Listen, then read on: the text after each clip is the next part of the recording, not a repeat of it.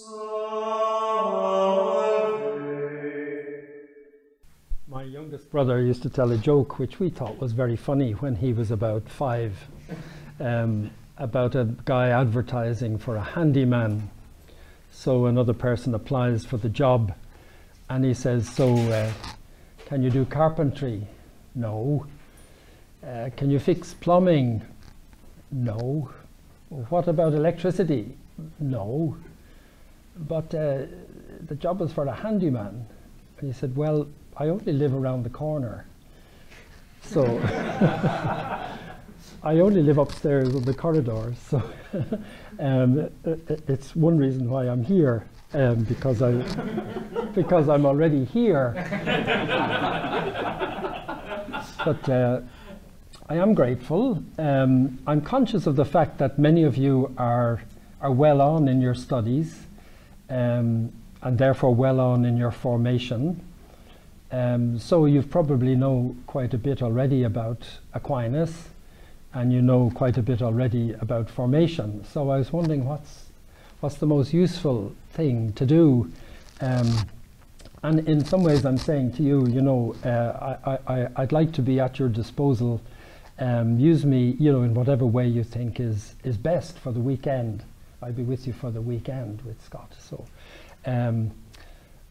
So what I will present this evening is something which kind of brings together, if you like, the academic study, the theology course program that you do, and the thinking about formation, which goes on at the same time, the thinking about formation in general, religious formation and all the other aspects of formation. So I'll present that this evening, and then, you know, if see what you think.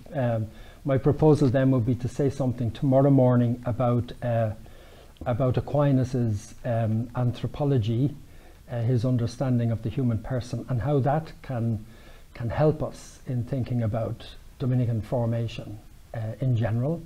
And then Sunday morning we'll see, you know, what's coming out of your own conversation, whether there are other things that you'd like to talk about on Sunday morning. We'll see how it develops. Is that okay? So I've prepared a few handouts for this evening. Here's the first one.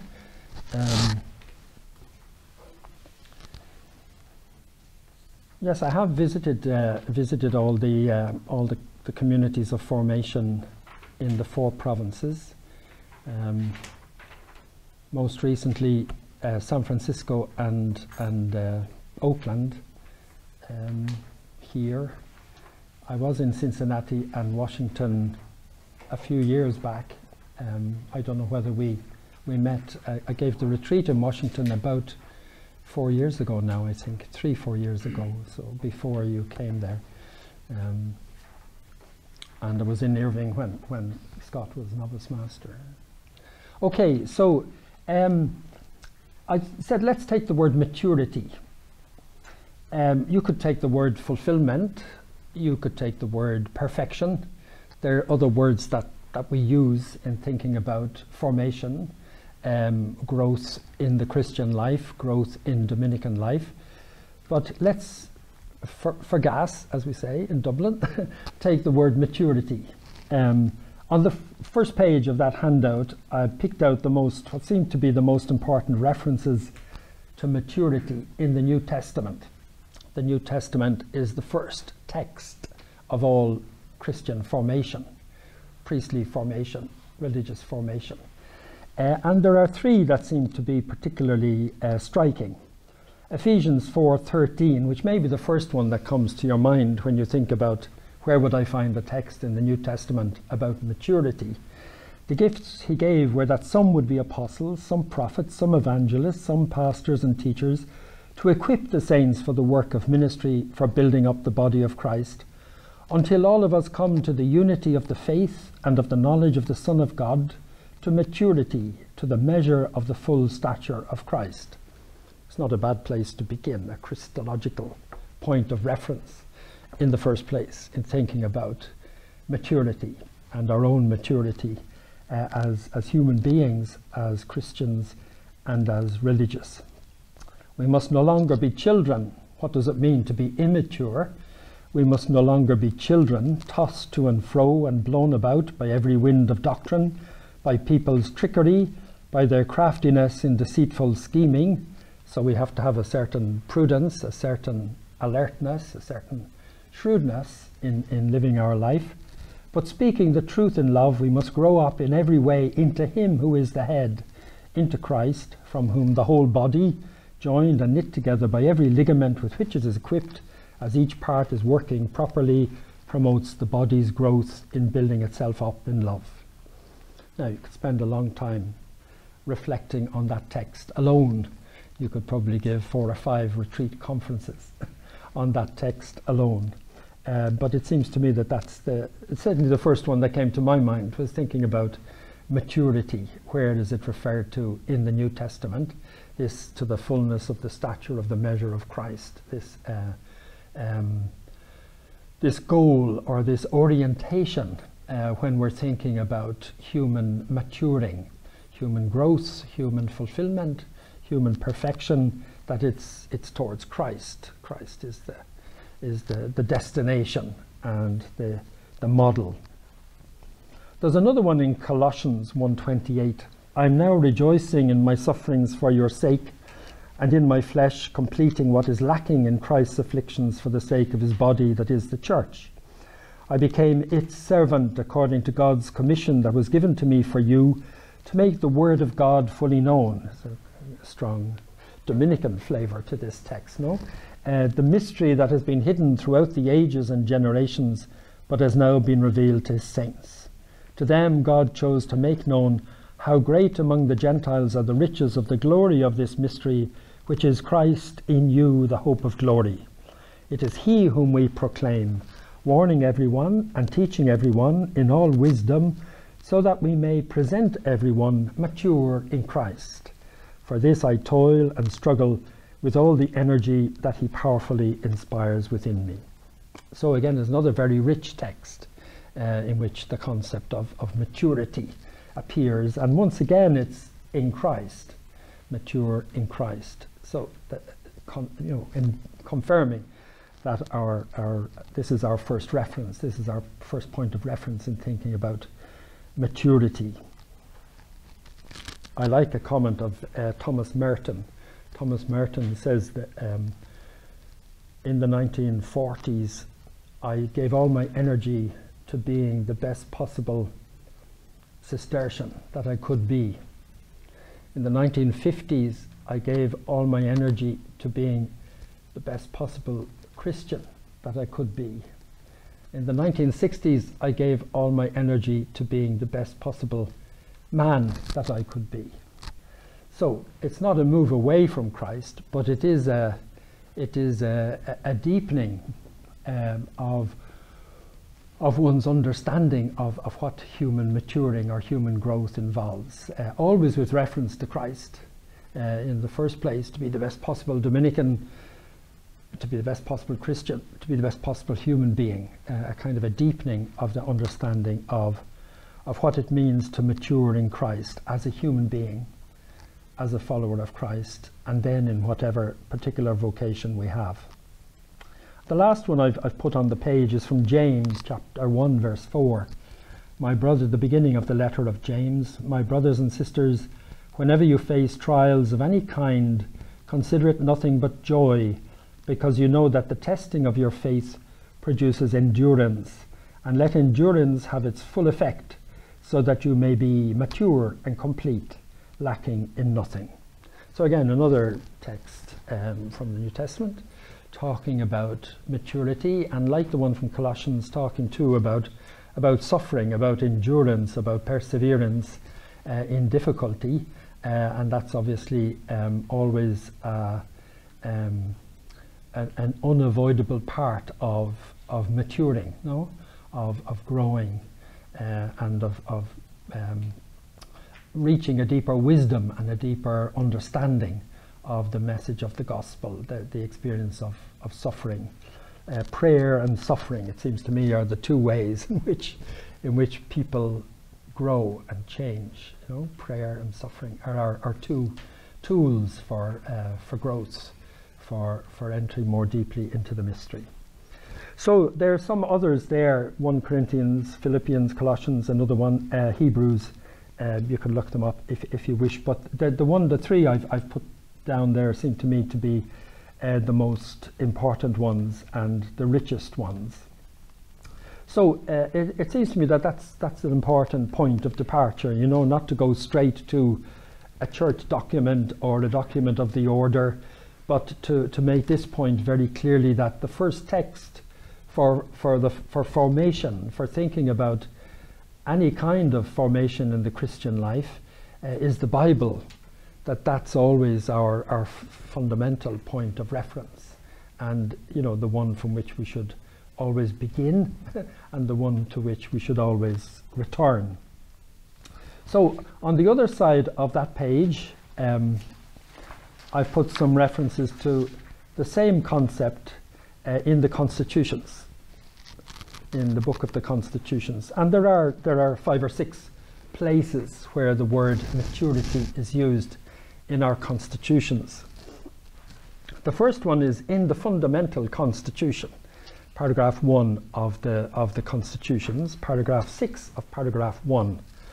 Because of the order's mission, personal talents and a sense of responsibility are especially esteemed and cultivated by the brothers.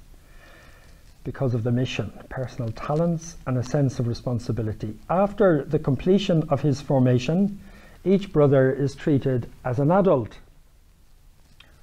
At the general chapter of Trogear, when was that? 6 years ago, there was a petition from one of the novice masters of the order who wasn't quite happy, at least with this English translation. After the completion of his formation, each brother is treated as an adult. He thought that even during the years of formation, each brother should be treated as an adult. I don't know what you think about that. I decided to treat them as adults. Somebody said, "Oh no, you didn't, did you?" Adults. The proposal wasn't accepted, and it remains. It remains as it is there. After the completion of his formation, each brother is treated as an adult. I would think that before the completion of his formation, brothers should be treated as adults as well. No? Competent to teach others and to take on various responsibilities in the order. Many of you I know are already teaching others and have taken on responsibilities in the order. For this reason, the order has decided that its rules do not bind under pain of sin, so that the brothers may accept them with mature understanding, since you are no longer slaves under the law, but a people living in freedom under grace. The rule of St. Augustine. You know it very well. So here's the first reference to maturity in the constitutions. In the very beginning of the constitutions, the fundamental constitution, a statement that, you know, we want the brothers to be mature and to understand the legislation we make for ourselves in a mature way, to comprehend it, to see the point of it, to see the sense of it. They will themselves be involved in the making of it, and therefore we're all involved in the making of legislation for ourselves in chapters. As soon as we're participating in chapters, we're deciding on the rules of our life together. So the Dominican form of government presupposes men who are free and mature, and it doesn't work. It doesn't work effectively where people are not free and people are not mature. The next one is in number 27. Now this is in the section on the vow of chastity, and often we'll see in church documents this is where a concern about maturity presents itself. It's not the only area of life in which maturity is required. It's required also for obedience, very much so. It's required also for the living of poverty. It's required for all other aspects of our lives. But you'll see that in church documents there tends to be, for reasons that we all know very well at the present moment, a particular concern about maturity in a particular area, what people call psychosexual maturity, or maturity in relation to eros, the erotic energy which is in us, and the living out of our commitments and our relationships in ways that are appropriate to the commitments that we've made. So you'll notice this in other things I will give you, that this concern about maturity, and maybe it's a reason why people would prefer to talk about perfection or flourishing or some other term, because if maturity becomes too attached to one particular area of life, maybe that mightn't be completely satisfactory. And I want us to keep thinking about it in relation to all areas of our life, not just to this one particular area. But obviously it's an area which touches people very deeply. The reality of sexuality and sexual desire and eros, even though it's not the whole of life, but it's a central part of life, obviously. So we have to be thinking about it. We've no choice but to be thinking about it. So in 27:2, there's another reference to maturity. Since the observance of perfect continence touches the deepest human instincts and is a requirement in our order for a fruitful apostolic ministry. That's interesting just to note that. Why is it a requirement in our order for a fruitful apostolic ministry? We'll see in some of the church documents this is the emphasis as well. Maturity in this area is needed for a fruitful apostolic ministry in order to do well the ministry that the church is entrusting to us. That's what it's about. So in order to assure, as far as possible, a fruitful apostolic ministry, it's essential that the brothers grow in physical, psychological and moral maturity.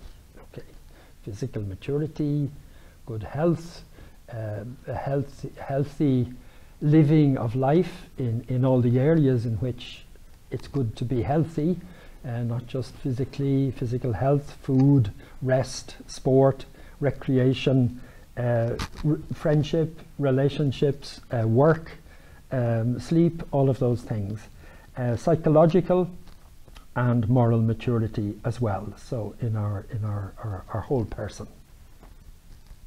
The next one is the next two actually are uses of the term mature, but they're referring to our ministry. They're referring to what we hope will come about as a result of our preaching, namely that people's faith will become more mature. So they're not so much referring to ourselves in the first place. Number 110 says the Christian life is affected by change, especially by change brought about by advances in science, the arts or culture. Brothers should do their utmost to discern among those changes the values which lead to a more lively awareness of God. So in the middle of all that's happening around the place, culture, in science, in politics, in what's going on in the world, what are the values which lead to a more lively awareness of God? Sometimes, you know, we lament that people have become indifferent to the message of the gospel.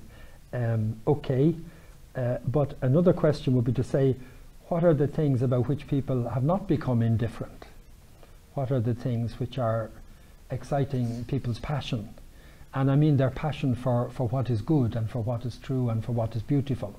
What are the areas of life in which people are searching for the good, the true, the beautiful, even if for the moment they seem to be indifferent to the ways in which those things are present and expressed in the life of the church. So we should endeavour to answer the questions that this evolution raises in the human mind. So to be engaged with what is going, this is essential work for the preacher, to try to be engaged with what is happening in the world, what's going on in people's lives, what are their questions, what are their concerns, to answer the questions that this evolution raises, to the end that the preaching of the gospel will lead to a purer, more mature grasp of the faith. So it's a way of talking about what we hope for our preaching, that it will lead people to a purer and more mature grasp of the faith. The French Dominicans have this great phrase, l'intelligence de la foi.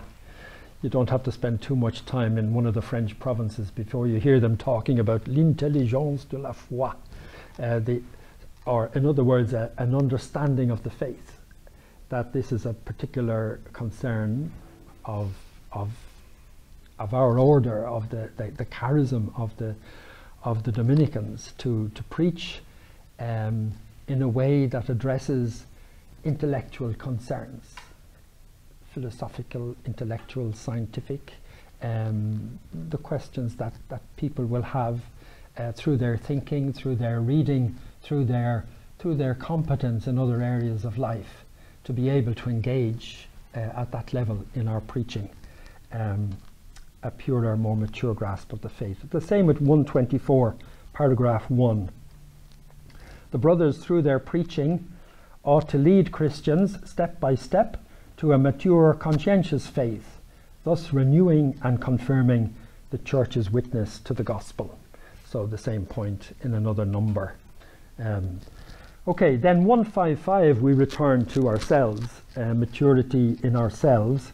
This is a section which is dealing with formation, and says to benefit fully from our formation, the candidate needs the following: physical health, psychological maturity corresponding to his age. Okay. Age doesn't guarantee anything. Just because somebody is 20 years older than somebody else doesn't immediately mean that that person is more mature than the younger person. There are other factors that come into play as well, but obviously you'd be in discerning among candidates, aspirants and applicants, you'd be looking for a kind of psychological maturity appropriate to their age. If they're 20, that's one thing. If they're 35, you would expect something a bit different as a starting point. What else? Ability to live with others, a sound Christian life, aptitude, which I think means capacity for study, one of the traditional criteria for discerning a vocation. No, good health, ability for study, and the right intention. These were the three traditional classical criteria for discerning a vocation: good health, ability for study, and the right intention. So aptitude here is the ability for study. Then the right intention and the free will to give himself to God and the Church in the Dominican way of life. Okay, so that's maybe obvious, a psychological maturity appropriate to people's age when they come to the order. If somebody's very immature, then you might recommend that they wait and live life a bit longer.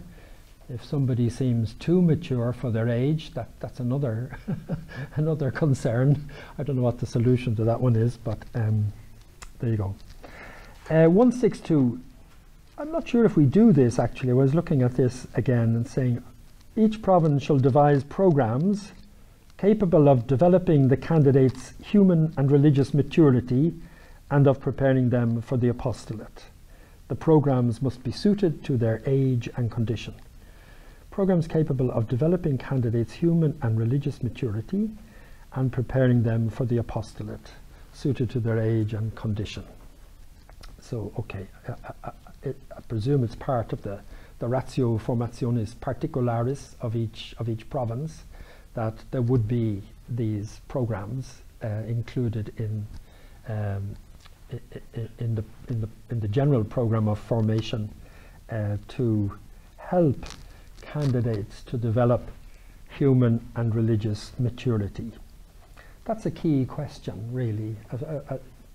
Scott would be aware of it. I was 7 years student master in Oxford, and it was a question at the top of my mind always about,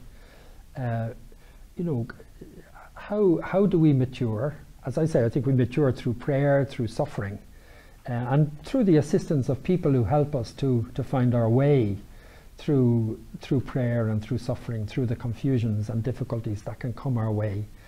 But a formator can't really orchestrate experience for people. You can't say, now, Brother X, I think Brother X needs Y, so I shall go and arrange Y in order that Brother X shall have Y. It's not like that. Experience, one of my teachers in school years ago used to say, experience is the best school, but the fees are exceedingly high. And experience is the best school, and the fees are sometimes exceedingly high. Money is the easiest way to pay for something.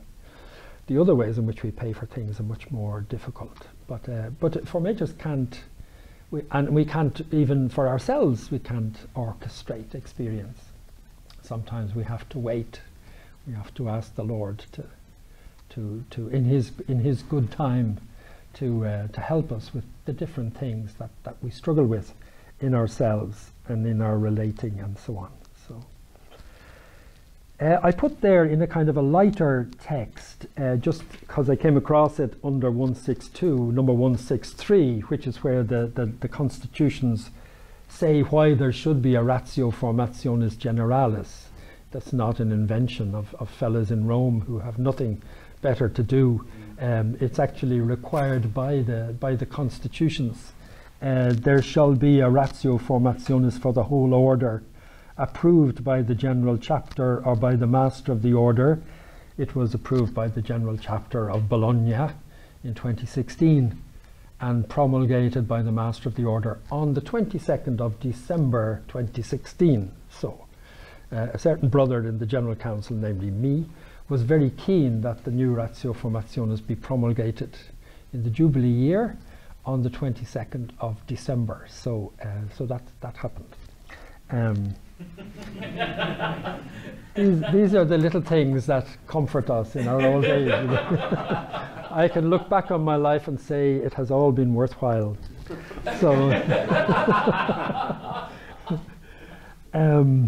so what the Ratio Generalis does, it's revised from time to time. 1987 was the last one. 2016, so that's not bad, about 30 years. That's probably the reasonable period of time in which to review the Ratio Formationis Generalis as well as the Ratio Studiorum Generalis. It should lay down general spiritual principles, basic training norms for forming the brothers, leaving the provinces to develop their own norms as time and place demand. So that work is going on. Some at the general chapter this year in Bienhua were shocked that so few provinces had already prepared their Ratio Particularis. We're 3 years after in December it'll be 3 years since the Ratio Generalis was promulgated. And about a quarter of the provinces have done the work. All of the American provinces have done the work.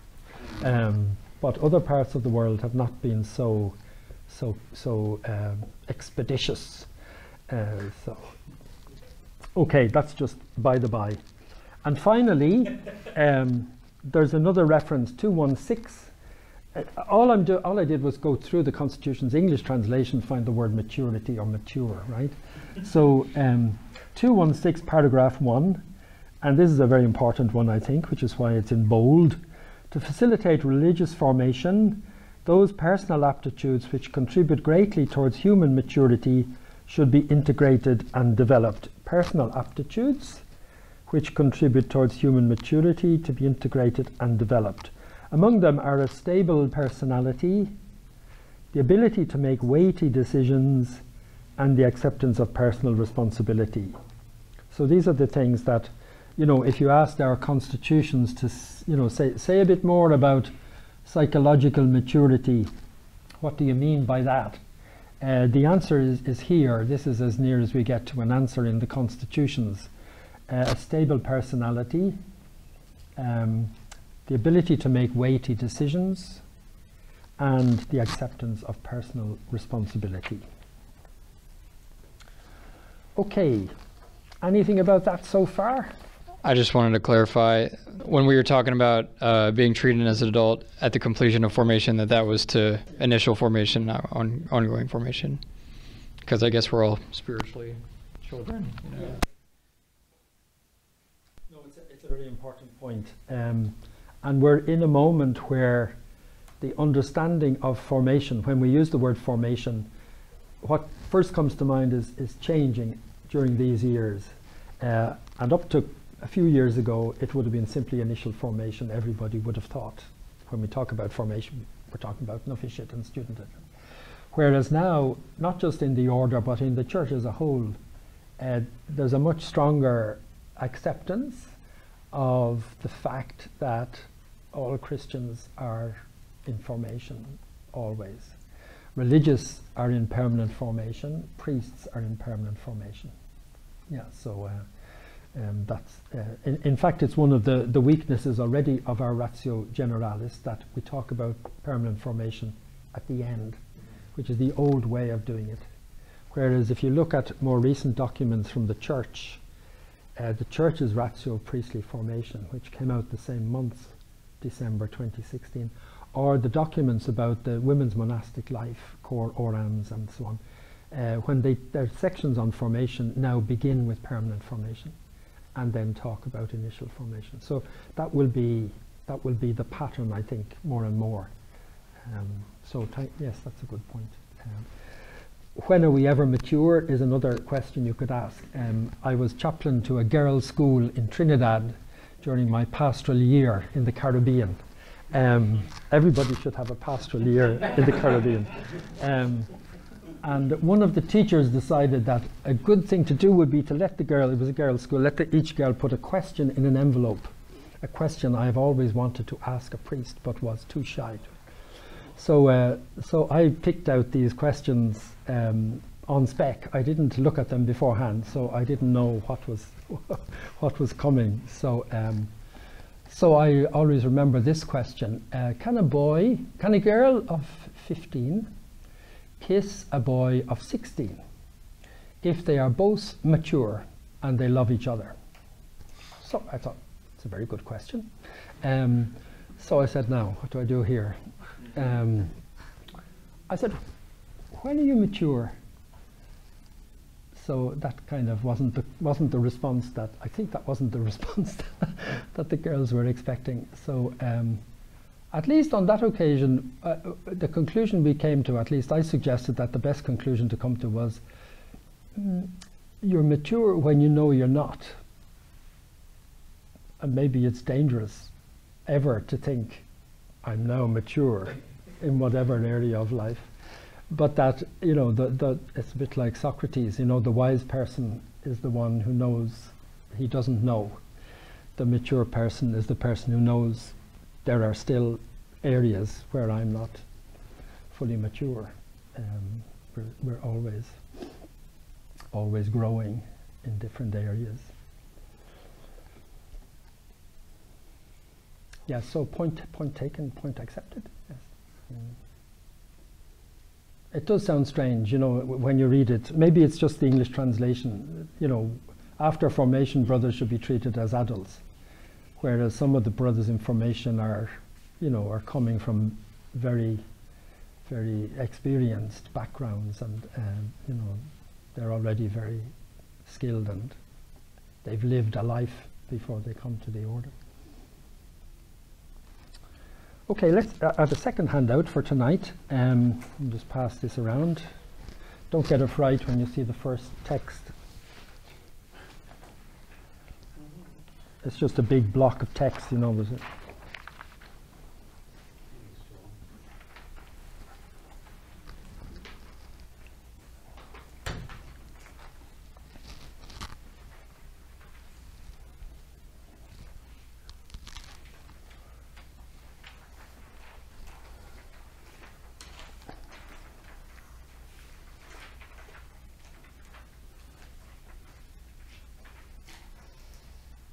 Has everybody got one? Pastores dabo vobis. Again, I imagine this is a document that you've already become familiar with. an apostolic exhortation, no, after a synod of bishops on priestly formation, John Paul II. So it's a point of departure really for thinking about priestly and religious formation in the recent history of the Church. And a number of things which were stated very clearly there have, remain points of reference for thinking about these questions today. One of them is this way of speaking about religious, priestly, and even Christian formation now, which sees 4 aspects or 4 dimensions or 4 levels, whatever: human, spiritual or religious, intellectual, and apostolic or pastoral. So that's become a standard way of thinking about, certainly about priestly formation and about religious formation. And famously, Pastores Dabo Vobis makes this declaration that human formation is, did I bring it with me this point? No, is the basis. The introduction to these 2 paragraphs, 43, 44, I haven't included actually the title of those 2 paragraphs. It's the section on human formation, and the title of the section is Human Formation, the Basis of All Priestly Formation. So this was a kind of an interesting point which some people wondered about. Now we started this evening by talking about Christ, and Christ as our point of reference for all formation. Is this making another suggestion that we take a different approach and then bring in spiritual or religious, the spiritual or religious dimension? The process of drafting working on the Ratio Formationis Generalis took about 4 years, and I mean, what we did was we worked with the old ratio to see what should stay. We had a subcommittee of the General Council which worked on what should be added. I was having meetings with formators, remember in Washington. We had one in different parts of the world, South America, Philippines, talking with them about what should be in the new Ratio Formationis Generalis. And then on the basis of that initial reflection, we did a first very rough draft and sent that out to the order, and gave them 6 months to look at it and send back feedback, and then got a mountain, a big folder in Santa Sabina in the archives of all the feedback we got from different parts of the order. And then it was a question of working through that feedback and responding to the concerns that the brothers were raising about the text, and doing a second text, which is not perfect, but I think is much better than the first draft that we sent around, at least that much. So it's a document written by the order. Now you could say a camel, a camel is a horse designed by a committee. So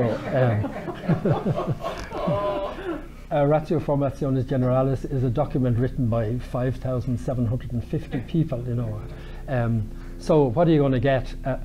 But I think something good and useful has come through in it. One of the most interesting questions for me that came in the feedback was what's this distinction? And it's a question not just to us but to the Church. What's this distinction between human and spiritual? If you make a distinction between human formation and religious formation, it's easier to see. You can say, well, religious formation is initiating somebody into the culture of a particular religious order. So you teach them our history, our saints, the way we do things, our prayers, our devotions. That's a kind of religious formation, our style in that sense. Spiritual formation and human formation, it's really, I thought, well, this is really the question of nature and grace in a way, isn't it? It's another way of putting the question of nature and grace. Grace sometimes triumphs over nature, does it? Nature sometimes triumphs over grace, does it? I heard one of the brothers saying this, hearing about some situation was a little bit disastrous in the province. He said, another triumph of nature over grace. But it's that question, if I'm maturing in my spiritual life, in my life of faith and prayer, does that automatically mean I'm maturing psychologically, or in terms of my capacity to relate to people? Or I think that's one of the most important questions. Grace is not magic, isn't that right? It's not magic. It's not something that replaces nature. Thomas Aquinas, grace does not replace nature, so it's not a gap filler, but brings nature to perfection, and brings to perfection in a spiritual life the nature that each of us has, which will include our personal psychological history, no? So the shape of me as a priest, as a Dominican, as a Christian, is, I'm afraid, the shape of me as Vivian Boland. This is it. And that will have the physiognomy, the face of this human being. But that's what's called. That's who the Lord calls, not clones of some kind of perfect model, but human beings, and human beings in their human imperfection and sinfulness too. So it's just, I think at that point there's some interesting food for thought. It's easy enough to talk about intellectual formation or academic formation, the studies, the theology, the philosophy, but it's easy enough to talk about apostolic formation, pastoral formation, preparation for preaching, in some ways, in the more concrete, practical ways. But I think the really more interesting one, in a sense, is human and spiritual formation. So that's the one, that's the direction in which I'm moving. Talking with Scott about this beforehand, we thought this was the emphasis for the weekend, that it would be good to highlight. But the question came, I think it came from one of the American provinces, I can't remember now which brother made this question, but it's always stayed with me as a very good question. Why do we make this distinction between human maturity and spiritual maturity? Okay, so the first thing on this is Pastores Dabo Vobis, these big paragraphs. I won't read all the way through the paragraphs, but just pick out the main points. In 43, the priest is called to be a living image of Jesus Christ, to reflect as far as possible the human perfection which shines forth in Christ, in the incarnate Son of God. The human formation of the priest shows its special importance when related to the receivers of the mission. This is a point to be stressed. Why do we want priests to be mature humanly? Because they're going to be let out on the people. And we want them to be relating well to the people. And we want the people to be able to relate well to them. So that is not me, this is John Paul II.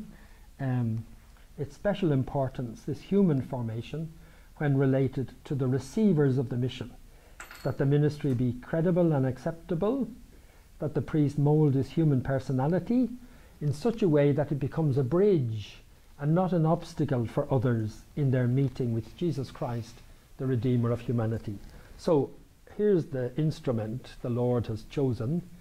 There are certain aspects of my personality, my way of saying things, my sense of humor, my interests that will work with some people and might not work so well with other people, or cause misunderstanding, as has happened from time to time, with other people. So as far as possible, we try to ensure that this human instrument is, as far as possible, a bridge and not an obstacle for people, not in their access to me, but in their access to Christ, because that's my job, is to preach the Word of God, to facilitate the encounter between the Word of God and a human being, another human being. So if I can help with that, very good. If I'm an obstacle in that, well, that's not very good. Future priests should therefore cultivate a series of human qualities with a view to the ministry, to be balanced people, strong and free, capable of bearing the weight of pastoral responsibilities. So then it gives a kind of a list of virtues of the priest, if you like. They need to be educated to love the truth, to be loyal, to respect every person, to have a sense of justice, to be true to their word, to be genuinely compassionate, to be men of integrity, to be balanced in judgment and behavior. So if you like, that's a kind of a little litany of the virtues of the good priest. When I was a novice, we still had reading in the refectory, and I remember we were reading a book by a priest called Leo Treyes. I don't know if you ever heard that name, Trese. I think he's an American, Leo Treyes, on the priesthood. And I always remember, you know, one sentence from that book where he said, the only epitaph a priest should really want on his tombstone is he was kind. So it just stayed with me as you know, if you want to be remembered for anything as a priest, he was kind or compassionate. Of special importance, the capacity to relate to others. Okay, fundamental for someone called to be responsible for a community, to be a man of communion. So here's the other side, not to be arrogant or quarrelsome, but affable, hospitable, sincere, prudent, discreet, generous, ready to serve, capable of opening himself to clear and brotherly relationships and encouraging the same to others, quick to understand, forgive and console. From Paul's pastoral epistles. So nothing original in that. So in that paragraph you have two lists of priestly virtues. As a human being, how should this man be? Here's an answer. At the end then it makes a link with the following paragraph. In this context, affective maturity, which is the result of an education in true and responsible love, is a significant and decisive factor in the formation of candidates for the priesthood. Now, affective maturity is a way of referring to sex, celibacy, chastity, emotional entanglements, the emotional and physical aspects of relating to other people. In Europe, they tended to use this phrase, la vie affective, which is the affective life, which is, you know, the life of feeling, of passion, of especially of our interest in other people, perhaps sometimes our sexual interest in other people, but to say it in a way that's a little bit more delicate, coming from the Holy See. So we talk about la vie affective, the affective life. So, affective maturity. Okay, so crikey. Paragraph 44 then is about that. This is the second paragraph, which deals with human formation in Pastores Dabo Vobis. The text is much bigger than what I've given you here. If you go and look at these paragraphs, you'll find that they're much longer. But I've tried to just pick out, it's another document edited by a committee. So it's, you know, much longer than necessary. But 44, affective maturity presupposes an awareness that love has a central role in human life. We're speaking of a love that involves the entire person in all his or her aspects, physical, psychic, and spiritual. So I want to love Christ. I want to love Christ's people. The resources I have with which to love are physical, psychological, spiritual. The desire of love in me is a desire which is about union, with another person, with other persons, communion, and the generation of life. These are fundamental desires in the human animal, no? In the human being. Communion and life giving. So any human being who wants to follow a way of life that's to be mature and true and authentic, that way of life has to have these aspects to it. It has to be a way of life which gives you the possibility of loving with all the energy that a human being has for loving. In other words, there has to be some aspect of communion, union with other people, and giving of life in order to engage those energies in us, those resources that are there in our nature. Now, John Paul II, so you won't be surprised to see the way in which he talks now, which is expressed in the nuptial meaning of the human body, thanks to which a person gives oneself to another and takes the other to oneself, a central concept in John Paul II's theology of the body, no? The nuptial meaning of the human body. There it is. Since the charism of celibacy, even when it's genuine and has proved itself, leaves one's affections and instinctive impulses intact. We don't stop being men when we make a vow of chastity, obviously not. Our affections and instinctive impulses remain intact. So candidates for the priesthood need an affective maturity which is prudent, able to renounce anything that's a threat to it, vigilant over body and spirit, capable of esteem and respect in interpersonal relationships between men and women. A precious help can be given by a suitable education to true friendship, following the image of the bonds of fraternal affection which Christ himself lived on earth. Human maturity, and in particular affective maturity, requires a clear and strong training in freedom. Intimately connected with formation to responsible freedom is education of the moral conscience. So this is these texts are quite old, before some of you were born, but I think they're still worth looking at from time to time. It still seems to me to be a fine statement of what the church has been meaning when it has picked out human formation for special consideration. Then 45 is the beginning of a new section, human formation, when it's carried out in the context of an anthropology which is open to the full truth regarding the human person, leads to and finds its completion in spiritual formation.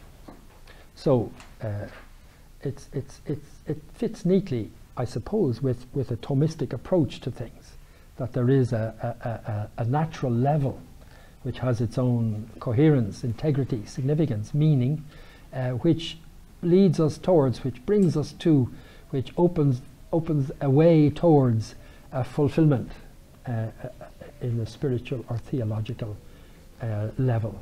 And that's what I would want to talk about tomorrow then, to say, okay, well, we know an anthropology which is open to the full truth regarding the human person. We like to think, don't we? We would, wouldn't we?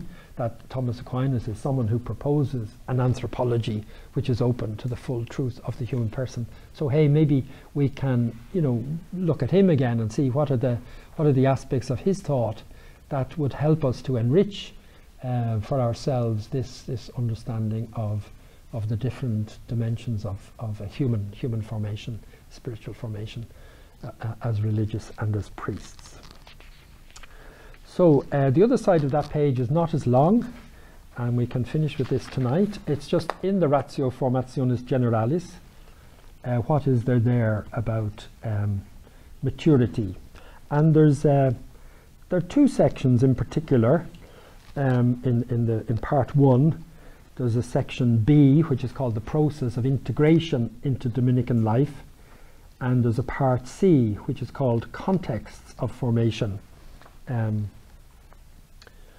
These are things that, if you have the privilege of making a pilgrimage around the order, as members of the General Council have this privilege of making these pilgrimage around the order, you learn a lot, obviously. You learn a lot and you see a lot, and you understand that there are many different situations and circumstances, and that the order is alive and well in over 110 countries or something like that, in very different ecclesial, social, political, cultural situations. So a document which is addressed to the whole order has to acknowledge this reality. There are still provinces where young men begin their formation at the age of 17, for example. There are some provinces where what the order has to offer young men in the first place is their high school education. There are other provinces who wouldn't dream of accepting anybody who hasn't already finished college. So you need to say something to both of these situations. That's just one kind of difference. So these two sections of the Ratio Formationis Generalis, part 1b and part 1c, are in order to take account as far as possible of these kinds of differences. Differences in the age at which people are being formed, differences in the educational background with which people come, differences in the cultural and social settings in which the order is preaching the gospel, and so on.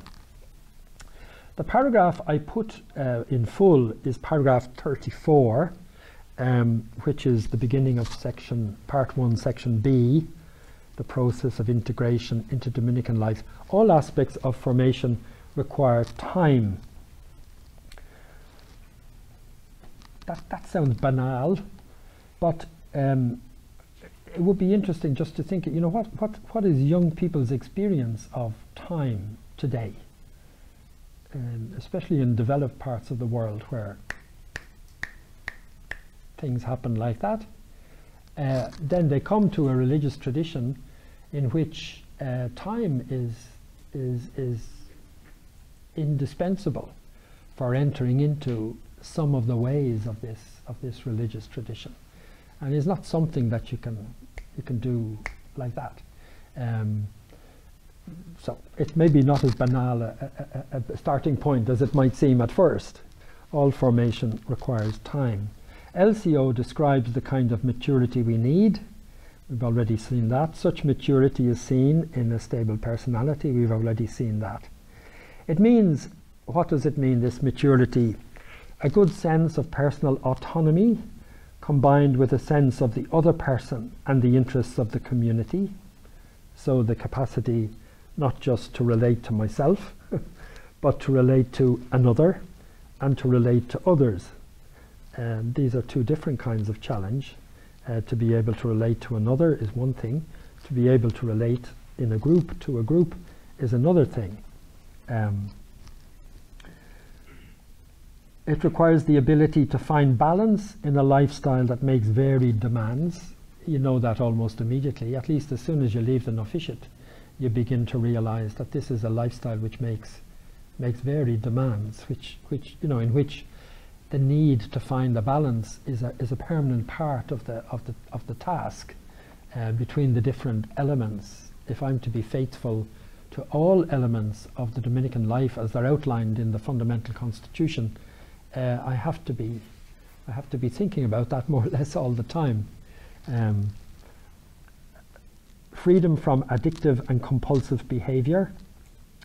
Again, if we bring in the point from Pastores Dabo Vobis, that freedom from addictive and compulsive behavior is not just for the sake of my own personal health, physical and psychological, it is for that, but it's also in order to be at the service of the ministry I've received, in order to be a good instrument of that ministry, because inevitably addictive and compulsive behaviors will find their way into, I can't keep them in my room, they will find their way into how I relate to people, or how I get preoccupied about things, how I react and respond to things, and so on. The ability to live with tensions and to deal with conflicts, it's another aspect of time, no, just to say, okay, give it time, hold it for the moment. Obviously, you know, don't want tensions to stay around for too long, but sometimes we need to allow the what would you say, just as the body needs time to heal from physical wounds, the soul, the spirit, the heart needs time to heal from psychological wounds. So we might have to hold attention for time to deal with conflicts, to be at ease with people, no matter what their race, age, gender, or social position. Doesn't mean that everybody is immediately at ease with everything. I can imagine being with some people with certain difficulties or problems, and initially, I mean the whole trans world that's emerging in recent years. I don't know how I would relate to somebody if somebody came to me and said, I've been a man and I think I should become a woman, or I've been a woman and I think I should become a man. I'm just taking one example of something that I think would throw me, and I'd say I don't immediately feel at ease with that being presented with such a situation. Does it mean I'm not mature? Well, okay, it might mean I'm not mature, but that's the fact, that's the reality. So there will be other things that might, make you might have other situations or kinds of people that would leave you uneasy. So we're not saying, you have to be immediately at ease with every possible situation and circumstance and person, but to think about it, at least to be aware of it, and to say what do I do to be the bridge between this person and Christ. Formation seeks to help brothers to mature in all these ways. Okay, the work of Thomas Aquinas on human action, passions and virtues offers a solid starting point for reflecting on psychological maturity and moral development. His work ought to give shape to our formation in conversation with the best of contemporary thought and experience in these areas. So that's the point I wanted to reach this evening, to say, okay, so maybe tomorrow we'll have a look at Thomas Aquinas, an anthropology of a particular kind, and say, are there ways in which this will be helpful to us in thinking about human and spiritual formation. That's the focus. Okay. So far, so good, I suppose. So far. Any comments or questions? That's all right. We talked about in paragraph 44 of Pastoris Dabo Vobis. So I imagine probably all of our experiences of formation have had some emphasis on the importance of friendship, but this line struck me, and I was wondering if you could shed light on, like, how are you educated for friendship? I mean, it just seemed like a very curious turn of phrase, but possibly very interesting. Education. Yes, I mean, it's another way of putting the question I put earlier when I was student master, saying this person would benefit from an experience of friendship. Can I organize a student master? Can I organize, be a kind of introduction agency and help a person to, you can't, on one level you can't organize experience for people. You can stay with people and think with them about their experiences of friendship, or things that go wrong in friendship, or the loneliness that there can be when you're in a group, or feeling that others are accepted and you're not, so the formators can do work with people on these questions. I suppose education in friendship is also probably saying, well, if my very good friend is a Dominican sister who has the same vocation as myself, but is actually a rather attractive woman as well, then I need to be educated in how to manage this friendship, so that it stays, within the parameters that we would both want it to have.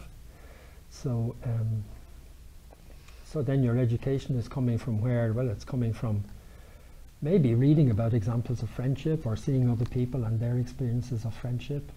You know, and I remember realizing early on that, you know, the brothers that I thought were more balanced and effective in their preaching, I discovered were also the brothers who had good experiences of friendship, so that when they spoke about the friendship of God or the friendship of Christ, they were speaking out of a real human experience of that reality. So education in true friendship would be help with the situation when a person seems not to be finding friends, help with the situation where the person is finding friends, and you know, needs to balance the friendship, because we all know, you know, in groups what can happen if a friendship is too exclusive. You know, there can be impacts. It can impact on the dynamic of the whole group. Sometimes it's very good. All friendship, as one of my wiser older brothers used to say, they used to warn us about particular friendships, but all friendships are particular. So you can't have a general friendship. I'm generally friends with all of you. All friendships are particular. So all friendships are particular, and it's very good for everybody to have friends. You know, the Bible speaks about it many times, about the great treasure that it is. But then friendships can become, you know, egoism à deux, you know, a double egoism if we get so happy with each other that the friendship doesn't have a kind of life-giving aspect for the whole group, then it's problematic, or it could be problematic. Anybody else? Is it okay? What's what I propose? Yeah. So and yes, it's a bit experimental in the sense that, you know, I'd like you to contribute as well tomorrow, and then we'll see for Sunday what. I've no particular plan for Sunday morning. And see what emerges tomorrow morning. Okay, thank you very much. Okay.